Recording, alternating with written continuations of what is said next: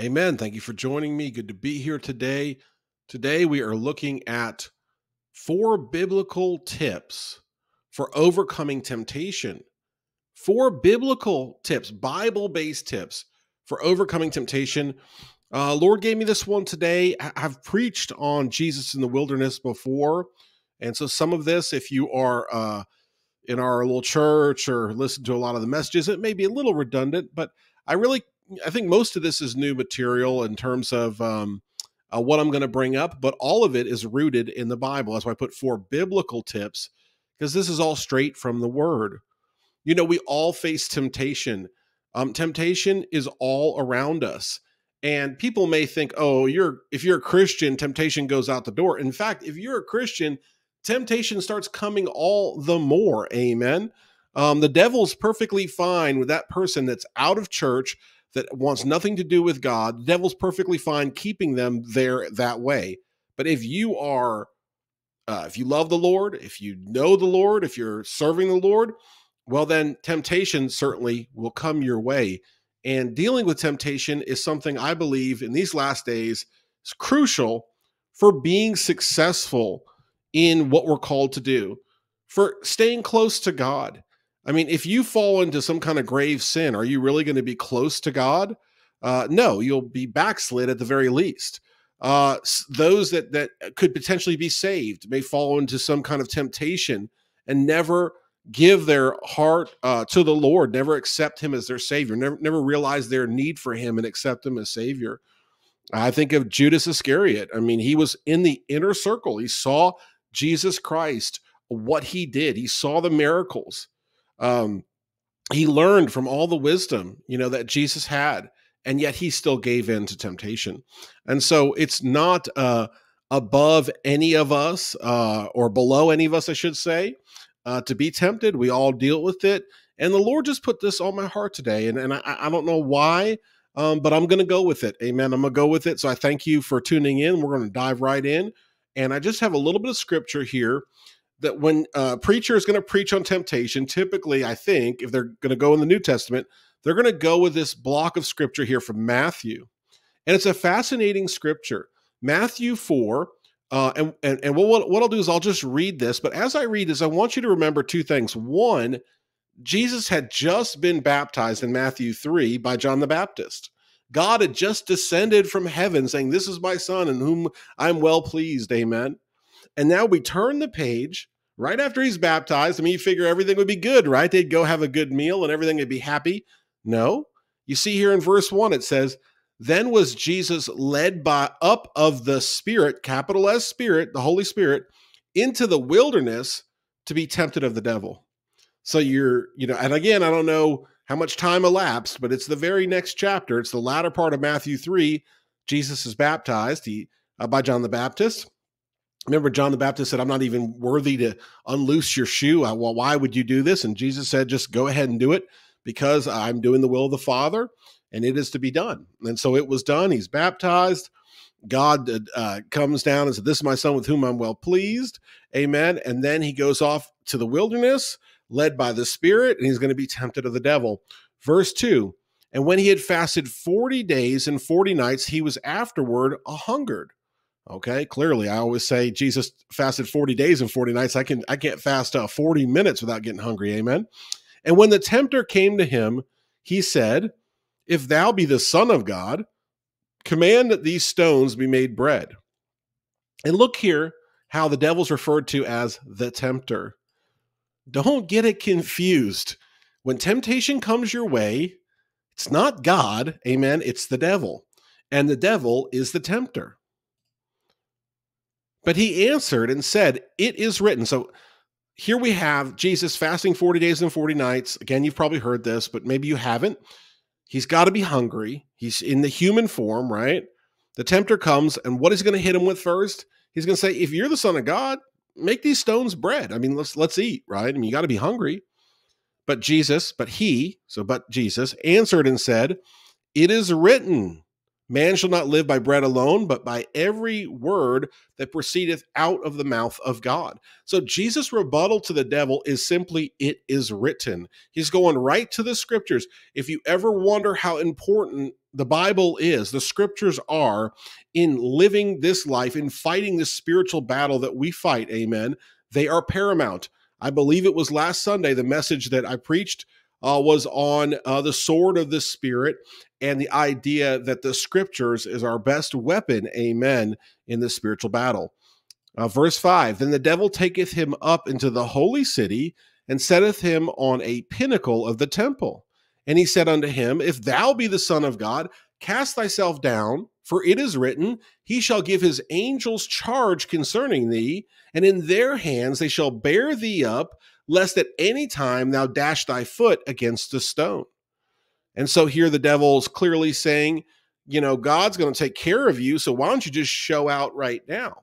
God's not going to let anything happen to you, so just go ahead. Just, watch. Let's create a big production here.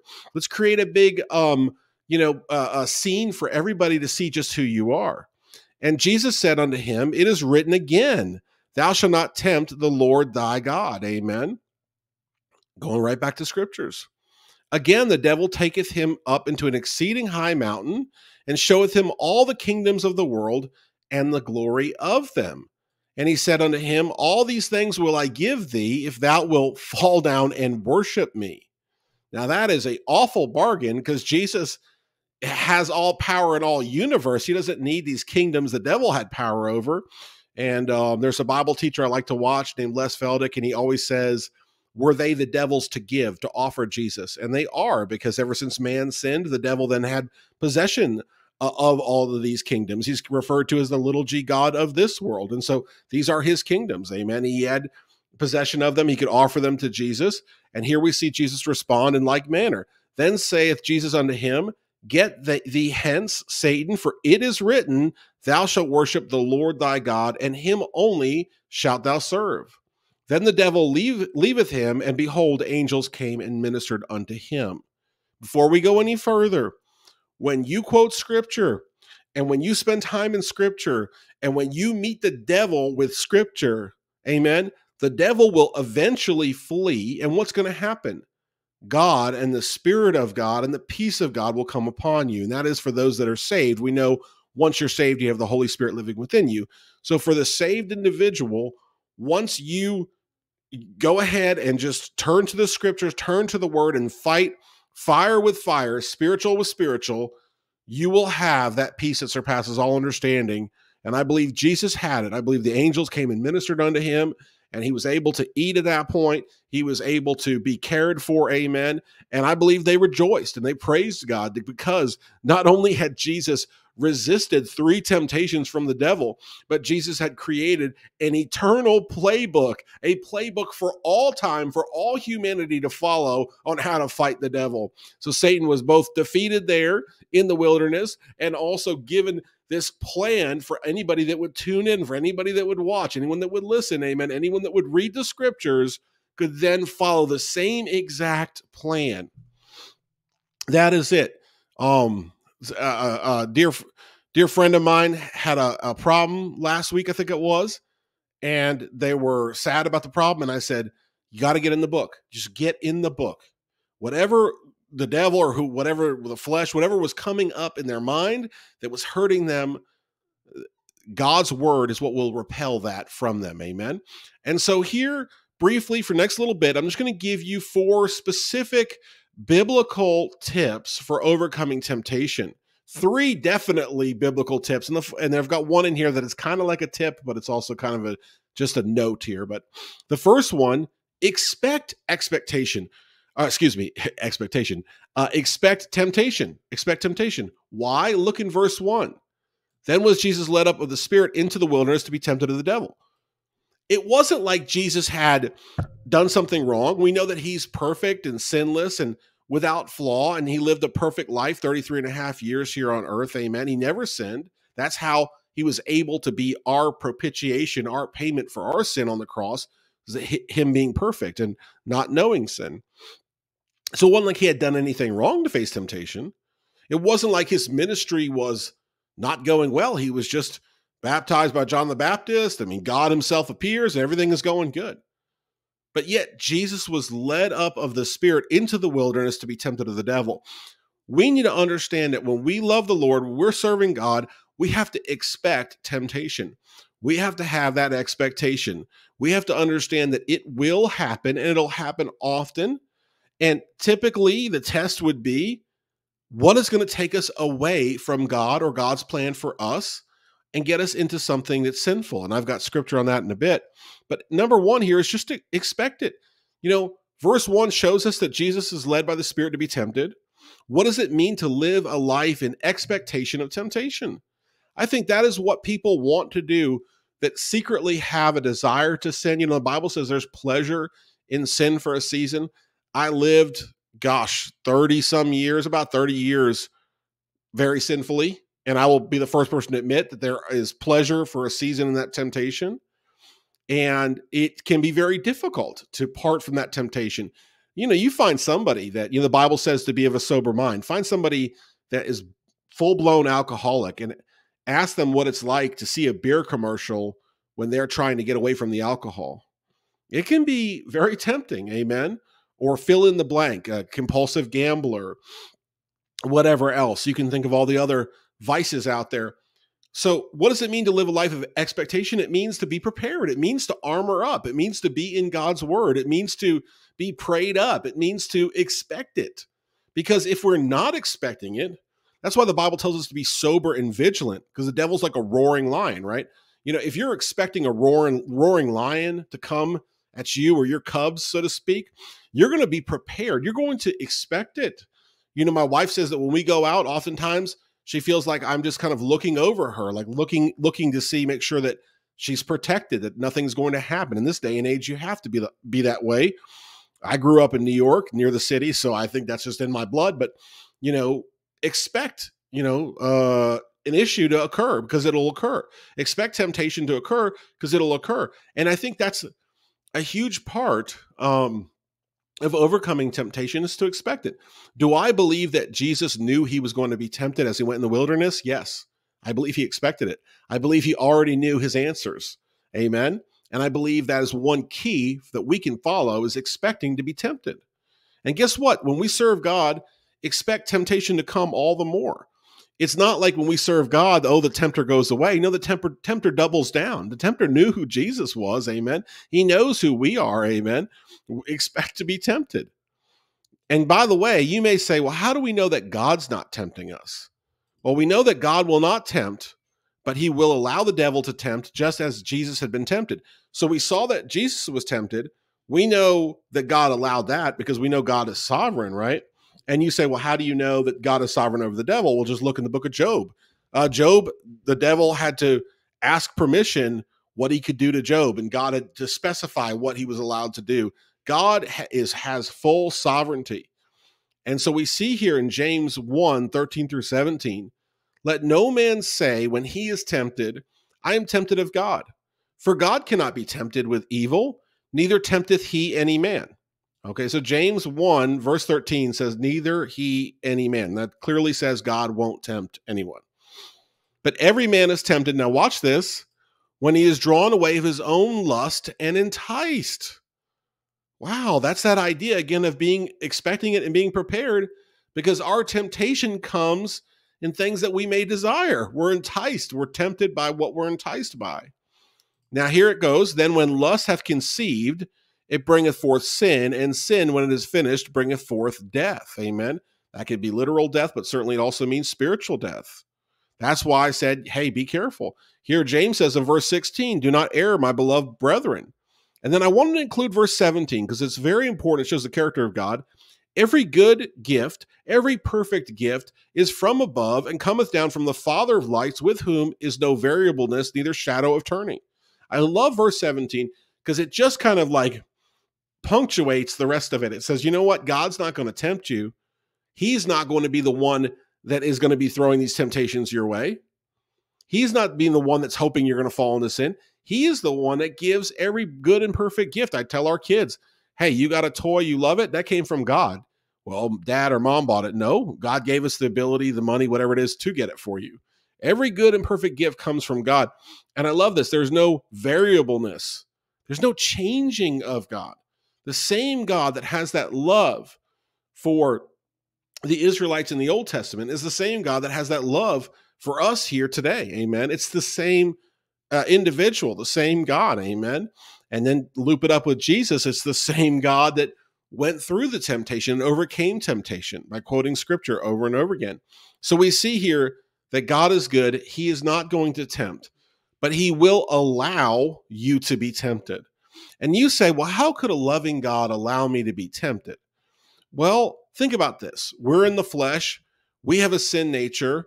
Maybe we need that kind of alert or expectation of being a potential to be tempted to stay in line with how he wants us to live, because he knows that we are prone to wander, that we are prone to fall into sin. We're called sheep. And if you look at what sheep do, sometimes they just wander off, and sometimes they can be stubborn. They don't want to go back to where they're supposed to go. Amen. And that is how we are. And so I believe God allows us to be tempted in the sense to say, look, there is danger abounding. So get your mind right. Be prepared. Amen. Understand that it's dangerous out here. Secondly, we aren't to fight in our strength. We're to fight in his strength. Responding to temptation, Jesus quotes scripture, and you can see in verse 4, 7, and 10, and I'll just show you like verse 4 here. But he answered and said, it is written, right? And so he goes through the scripture. Man shall not live by bread alone, amen, but every word that proceedeth out of the mouth of God. So he quotes scripture over and over again. So Jesus isn't saying, I feel this way, I won't be tempted. I have this wisdom, I won't be tempted. I have some kind of power, I won't be tempted. Jesus is saying, this is God, this is God, this is God. When we deal with temptation, when we expect temptation, when we encounter temptation, we are to fight it in the strength of God. We are to give it to God in prayer. And I believe this literally. You encounter some kind of temptation, immediately say, God, help me. Jesus, help me. Lord, help me, right? And I think we should err on the side of praying that prayer too much rather than not enough, amen. Again, there are people that I think blatantly just fall into temptation. They're rebellious. They want to sin. And then there are people that kind of playing around with the idea, flirting with temptation. Like, oh, no, I won't. Oh, yes, I will, right? We need to be vigilant and we need to fight in God's strength. When we are weak, we are made strong. Jesus gives us this example. He was in human form. He was fasting 40 days and nights before the temptation came. So he must have been exhausted by the time the devil showed up. And by the way, that's not a coincidence either. Again, the roaring lion is looking for the one that in the pack that is the most vulnerable. And so often when we are weak, that's when the devil's going to show up. When we're really tired, when we're really burdened down, when we're overwhelmed. We see it in our house all the time. We've got 3 kids in the house, and all 3, I'll be honest, can be a handful, especially the younger 2. And when things are going on with them, sometimes something will be going on with them, and boom, something else shows up. And we'll be tired from that day or the day before, or whatever it is. Amen. Is that a coincidence? No. Oftentimes it's coming when we're tired. And Jesus, he fought in God's strength and not his own. Even though he is God in the flesh, he kept quoting scripture. He kept saying, this is God, and God has it, and God is it, and God's power. We are I'm obedient to God, and that's all we have to do. And Paul gives us this light in 2 Corinthians 12, 5 through 10, very familiar passage of scripture.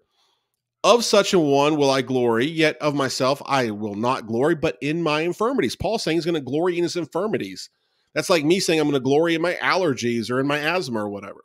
For though I would desire to glory, I shall not be a fool, for I will say the truth, but now I forbear, lest any man should think of me above that which he seeth me to be, or that he heareth of me, and lest I should be exalted above measure, through the abundance of the revelations, there was given to me a thorn in the flesh. Now, what are the revelations? What's the abundance of revelations? Paul is the apostle to the Gentiles. He, all these books that he wrote, these epistles, these letters that he wrote that's in our Bible, that is what we use for our doctrine, right? And Paul was revealing a lot of these things. A lot of what he was revealing was foreign or hard to understand by the other apostles. And Peter and so forth was saying, literally, there's a bit of scripture that Peter says it's hard to understand some of what he's saying, but it's true. And so they didn't have that revelation. They didn't have what Paul had. Remember, Jesus met Paul on the road to Damascus and really had a relationship with Paul from there on. And Paul spent 3 years in the wilderness getting this special revelation to turn to the Gentiles. Because up to the point of Paul, it was all about the Israelites, God's chosen people. And Jesus was coming to be their king. Amen. And so the idea that Jesus died on the cross for all mankind was revolutionary. And that revelation came from Paul. And hey, Paul's going to be lifted up and all these things worshiped, or he's going to worship himself. I mean, again, we're human, we're in the flesh. How does God keep him grounded? He was given a thorn in the flesh. What the thorn in the flesh is, we're not told. Some people think it was an eye ailment. Some people may think other things. We just know it was bad. Amen. The messenger of Satan to buffet me. So again, didn't come from God, but God allowed it, lest I should be exalted above measure. So that's why, I think I explained that. For this thing I besought the Lord thrice, that it might depart from me. Paul, again, very close to God, amen, a good relationship with God, I believe Paul had at that point, amen. He's no longer Saul, he's Paul. He's doing the Lord's will. He's suffering greatly. I believe the Lord heard his prayer, and God said, nope. Here's verse 9 and 10. And he said unto me, my grace is sufficient for thee, for my strength is made perfect in weakness. Most gladly, therefore, will I rather glory in my infirmities, that the power of Christ may rest upon me. Therefore, I take pleasure in infirmities, in reproaches, in necessities, in persecutions, in distresses, for Christ's sake. For when I am weak, then am I strong. He's saying, I'm going to do all this. I'm going to go with this. I'm going to let all of these things happen to me, including this thorn in the flesh. And I'm not going to try to use my own power, but the power of Christ that rests upon me is greater. So I'll be glorying in that I have these issues so that God can get the glory through what I'm doing. The power of Christ is resting upon Paul. People that have great weaknesses, there are many that have a lot of problems and weaknesses and ailments in the ministry.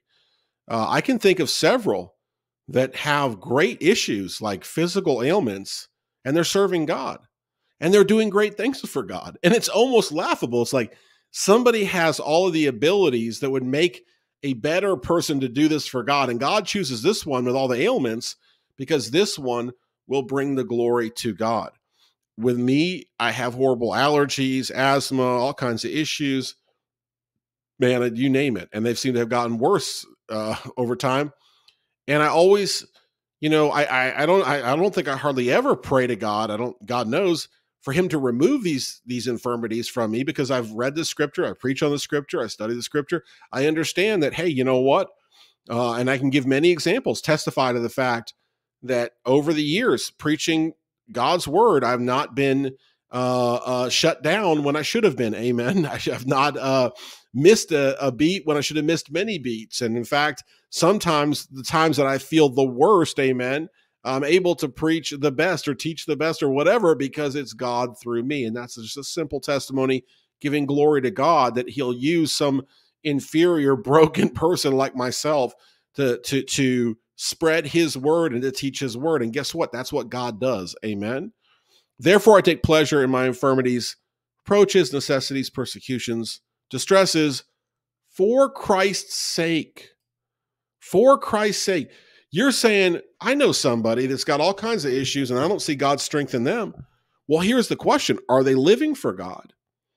Are they doing things for Christ's sake? The operative word here is not so much infirmities, necessities, persecutions, distresses.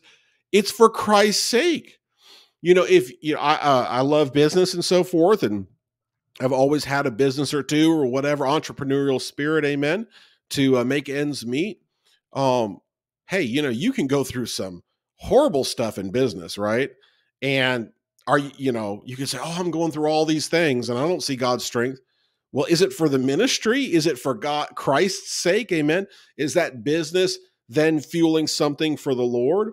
Or are you maybe in the ministry? Maybe you're a missionary, or maybe you're a preacher, teacher, or song leader.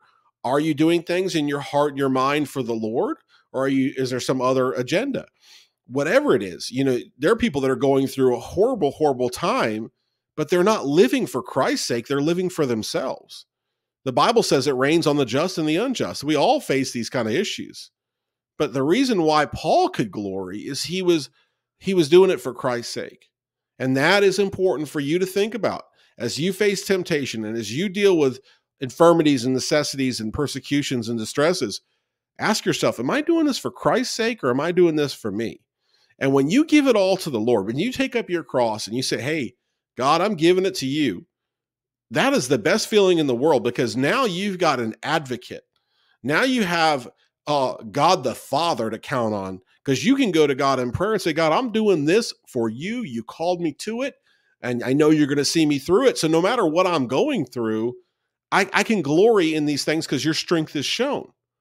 Because again, what is God called us to do? He's called us to accept his free gift of salvation and then to share the good news with others. That's why we're here, to bring him glory, to share the good news with others, to help the saints. That's it. Amen.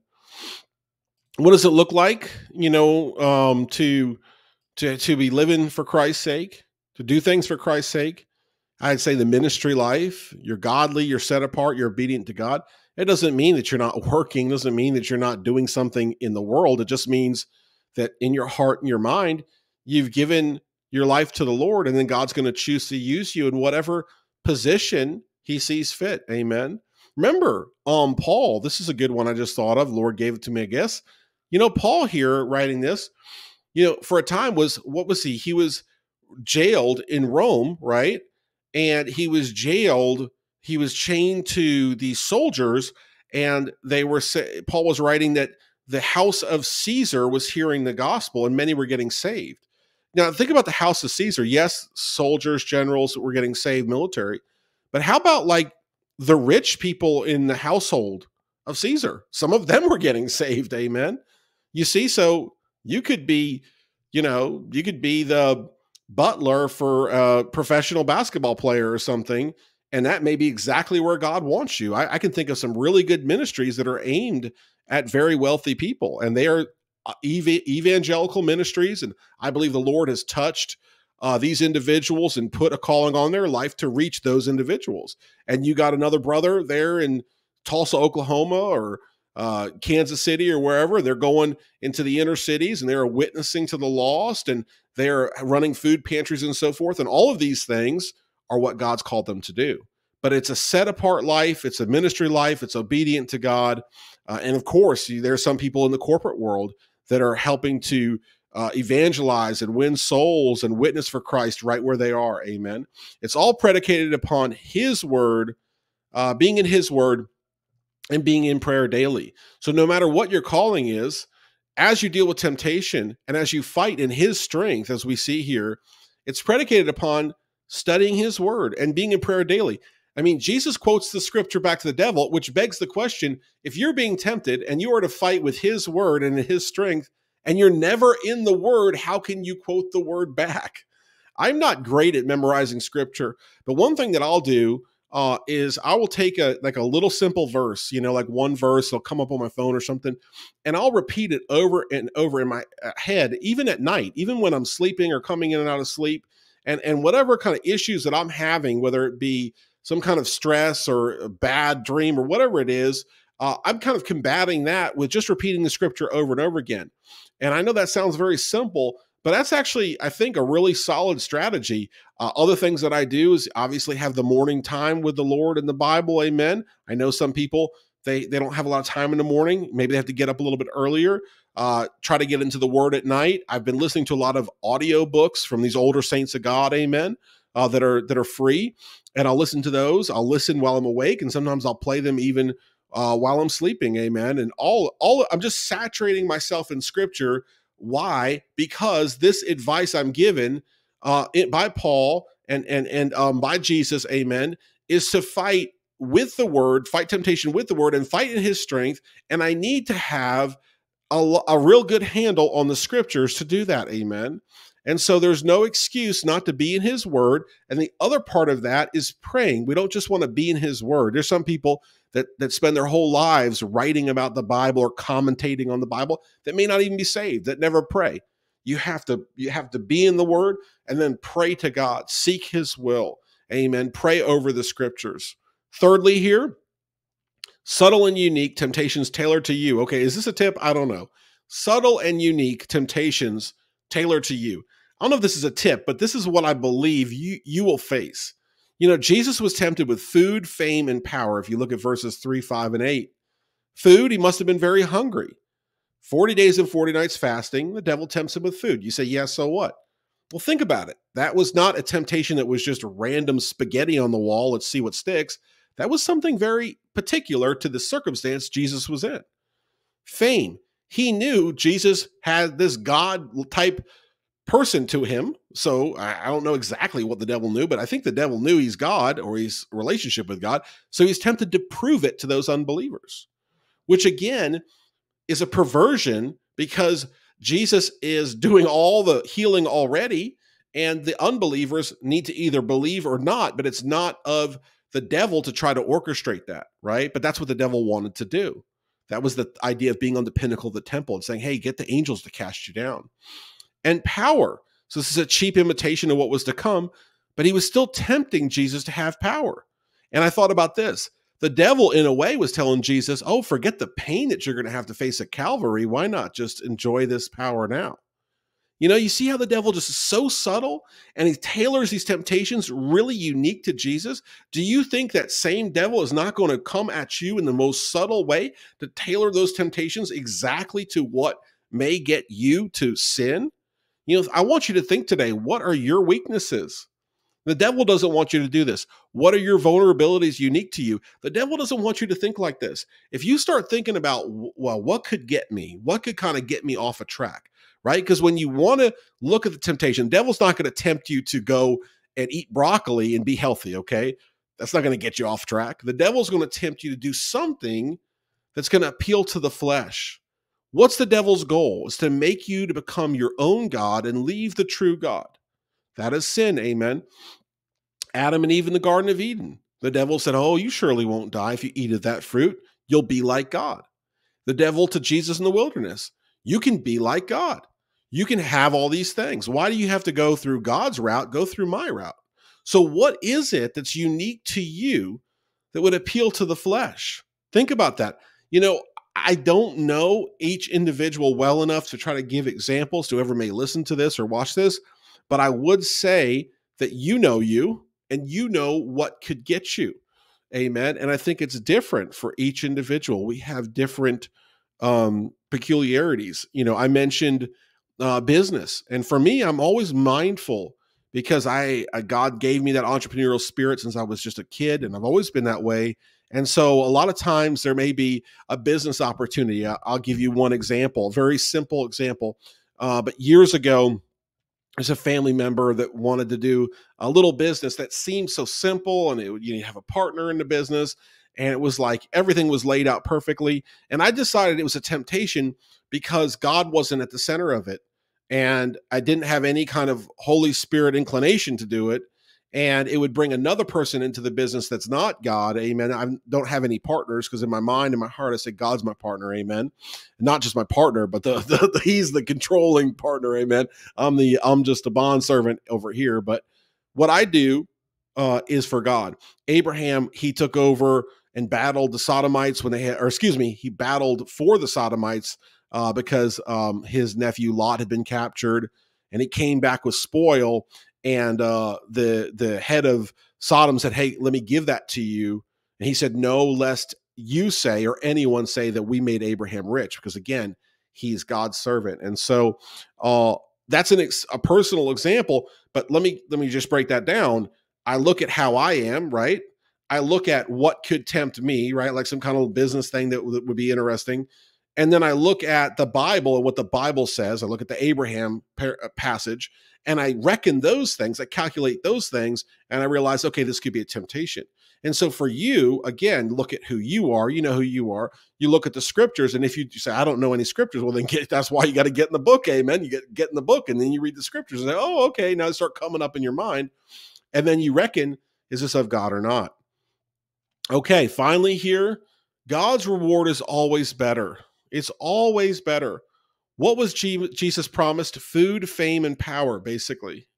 Those are the temptations. It's almost laughable, okay? Jesus, he could turn, the fish and the bread into as much food as needed. He could turn water into wine. It's crazy that he was tempted with that, but that's what he was tempted with. What was Jesus given for being obedient to God the Father? I love this verse, Matthew 28:18. And Jesus came and spake unto them, saying, all power is given unto me in heaven and in earth. Well, that sums it up. So Jesus is obedient to the Father, and what is given to him? All power in heaven and in earth. He has all power. He has power over everything. He is King of kings and Lord of lords. And by being obedient to the Father and going to the cross at Calvary, right? I believe that was a temptation there, giving him the kingdoms, so that he wouldn't. Given all power, amen, he has given a life, salvation to millions of souls who will bow down and worship him for eternity in heaven. I believe there will be beautiful worship of Jesus Christ and the blood shed at Calvary in heaven forever. And he'll see this, and he'll have this glory given to him that would have been impossible if he had given in to such a temptation.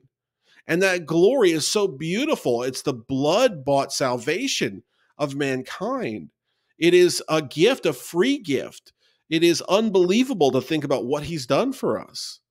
It's incredible. And that's the point, is that God's reward, all power, heaven and earth, just the glory that he has from what he has done, amen, is so much greater than anything the devil could have tempted him with. God's reward is always better. Now, I've got a few here and then I'm done. So the reward here on earth, Romans 8:28, we know that all things work together for good to them that love God, to them who are called according to his purpose. So we see here Romans 8:28, all things work together for good to them that love God, to them that are called according to his purpose. So we know that when we are promised something from God that we read earlier, there's no variableness or shadow of turning. We know that this is as good as gold. This check will clear. Amen. It is going to happen. And that means that all these things are for our good. And so that promise is better than whatever the devil can tempt us with, because if we're not doing what God wants us to do and we're living in the world and we're falling into sin, that is not good. Amen. We are to love God. We're called according to his purpose, and we will be blessed. Everything, even hardships. My wife and I talk about it all the time. It's good to deal with hardship, because then you could appreciate the good thing. How do you know if you go to like if you have an awful lunch somewhere, amen, then you have a great lunch somewhere else. How do you know the lunch was great if you hadn't had the awful lunch? I mean, you don't have any perspective. You have like the worst car ever. You know, I had a car one time. Every time it started, I had to jump it. Every time I had to pop the hood, I had to jump it. They didn't have those battery packs back then. I had to flag someone down with my jumper cables literally every time it started. So when I had a car that didn't do that, I praised God. But if I had started with a car that didn't need a jump every time you had it, I would have never appreciated it like I do. You get the idea. All things work together for good, even the bad things. Psalm 84:11. For the Lord God is a sun and a shield. I love that. He's light and he's protection.